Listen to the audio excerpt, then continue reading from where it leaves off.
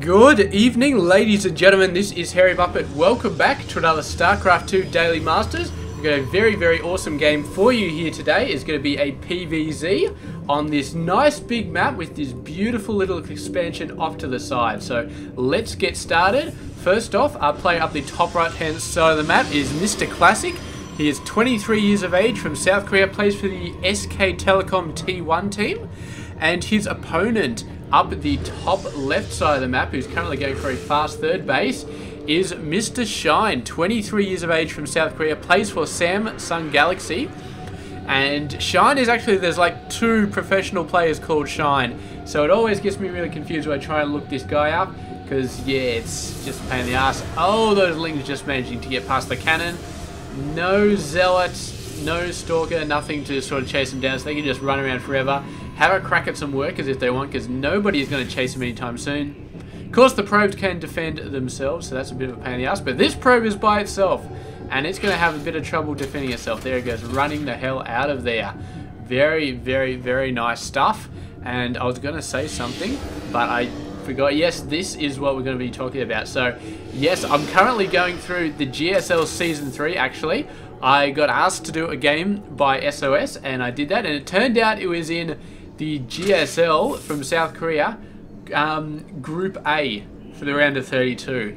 And a coincidence like that is just crazy, because with Season 2, I went through and I did one game for every player from the round of 32 from all three regions, so America, Europe, and South Korea. So I reckon, since I managed to get into Group A, just do it again. Let's just do it again. So these are the other two players in SOS and Efforts bracket. It is Mr. Shine and Mr. Classic.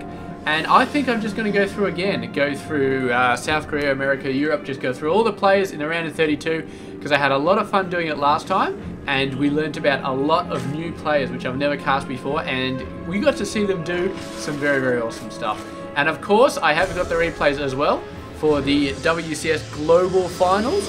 So you can definitely expect to see some of those games as well sometime in the future. I'll probably weave them in and out all over the place while I'm doing the round of 32 Premier League games for everybody.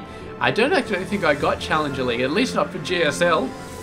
They didn't give the replays out. I've only got the Premier League one, so yeah, I'll have to see. I'm sitting here again and I don't have a drink. I didn't have a drink last night, and my voice kind of got screwed over. So it's kind of, you know what?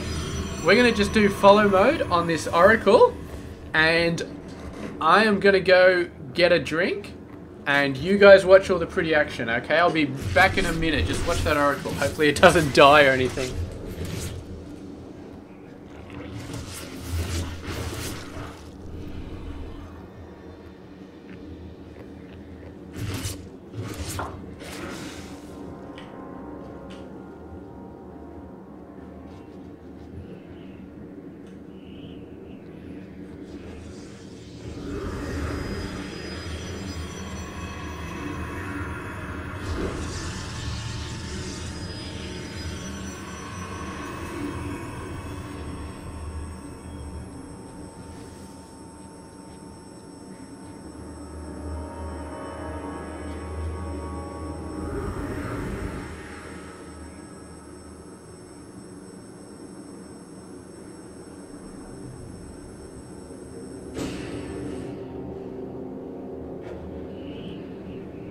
Alrighty, apologies for that, but it does look like this Oracle did see some action, and oh man, look at what we miss out on when we're getting our drink. My water filter takes so friggin' long to get anything going, so it does take ages, but because the good stuff looks like Classic is gearing up to get some major stuff out, but he hasn't got it out yet. He's chrono boosting out some stuff, which is good, but he doesn't have nearly enough to deal with all these roaches. A ton of roaches coming out, a ton of lings, all that sort of stuff. The Oracle is going nuts.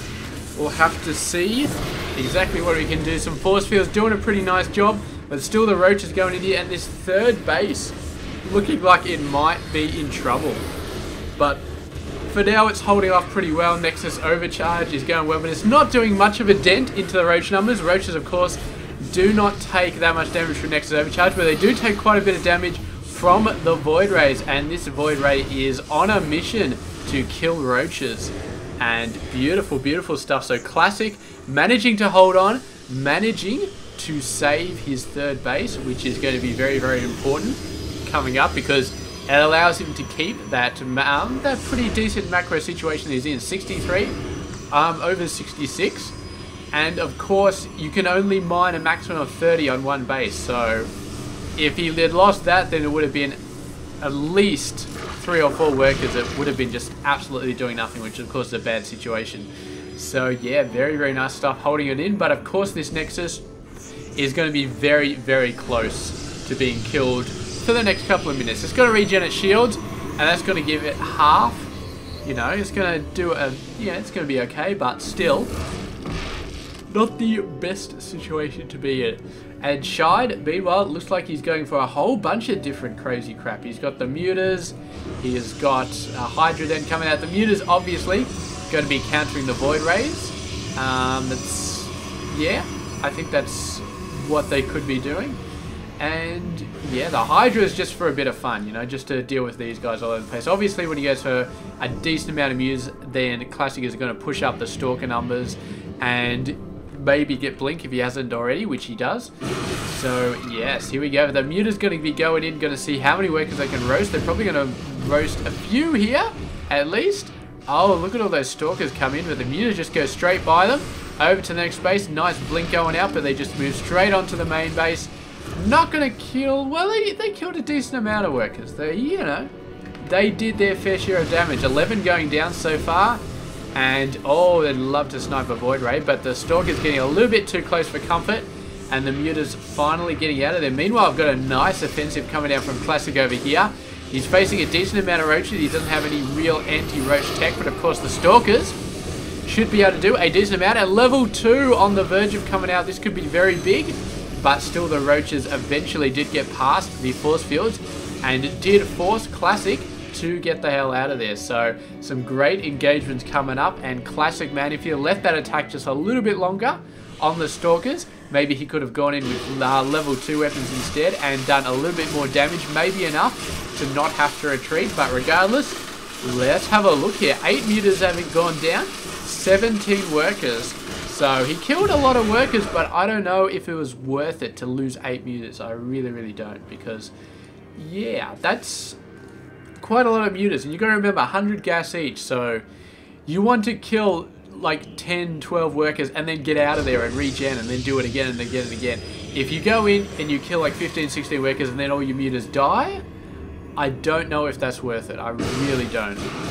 But yeah, we do have Hydras out. Shine pushing out the Hydras nice and hard. Is actually not that far ahead of Classic. Classic has been pushing out workers like a crazy bastard, obviously, to make up for those ones he just lost. And yeah, Shine's still in a good position though, and he's just got to wait for the perfect position. Oh, what are these roaches doing? They're going to snipe this pollen, but they are way too close to those Stalkers, and yeah, absolutely getting roasted. Level 3 weapons are on the way, and the roaches continue to get owned. And once level 3 weapons hit, it's going to be crazy. I mean, you've got Hydras, but by the time level 3 weapons hits, Classic should have the Colossus tech. He should be moving out there with a couple of Colossus. He's got none at the moment, but he will have one, and he'll probably have a second one by the time his level 3 weapons hit. And yeah, here we go. But these guys, it's quite a lot of Stalkers. They do have level 2 attack already. I think that's it. And yeah, so they are quite decent.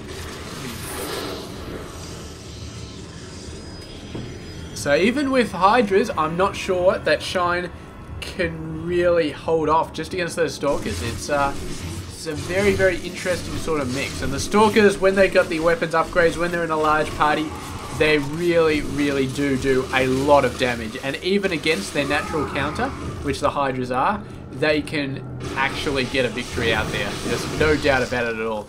And now with the first Colossus coming out, level 3 just about to hit, second Colossus coming out. No, there's already the second one is out there, the third one just being built. Classic starting to look very, very good. Shine has maxed out, but he's maxed out on Roach Hydra, and the Roaches are going to take so much damage from the Stalkers. The Stalkers are just going to really, really chew through the Roaches now they've got level 3. And the Hydras have got their work cut out for him. He really needs something to deal with the Colossus first of all. The Colossus have got to be taken out, so you need Viper or Corruptor. I don't think we've seen either of those, so that's going to be very, very tough. Warp Prism coming out. Not much going to happen here. It looks like, no, one of the Hydras actually got taken out pretty quickly. The Oracle goes down as well, but now the two Zealots mopping things up. And Hydras are, they do not last very well once somebody is attacking them in melee range. So yes, they're finally going to go down there with the help of two Queens. Small group coming in here, not doing too much, but distracting to maybe get the flank in here. Shine moves, but a couple of storms send him running. He was obviously not expecting the storms, and he's not even dealing with the Colossus, which I assume he must know about the Colossus by now. Maybe he didn't. He is going for a ton of mutas at the moment, and yeah, there we go. So Classic just doing a phenomenal job in this game, and Shine really sort of struggling to keep up with everything that Classic is doing. I mean, Shine's macro is really good, but in terms of unit choice, in terms of tech, and all that sort of stuff, Shine really not getting it together, and Classic just going for the straight up standard PvZ options. You get the Colossus, you get the Storms to deal with the Hydras, all that sort of stuff, and it's just working beautifully. It's just fantastic. It's straight up standard play, but he's just doing it so well, and Shine just hasn't got that edge. It hasn't got that little bit of extra oomph that you actually need to take out a player like Classic when he's in this position. He's trying to go for a base race. It's not going to happen. The main army warps back after killing some choice buildings, and yeah, they're just going to start owning stuff. There we go. Beautiful storms going down, and Shine knows that he is defeated. So that's it. Thank you very much for watching this game. I do hope you enjoyed it, and I will catch you guys tomorrow with another one. Stay tuned.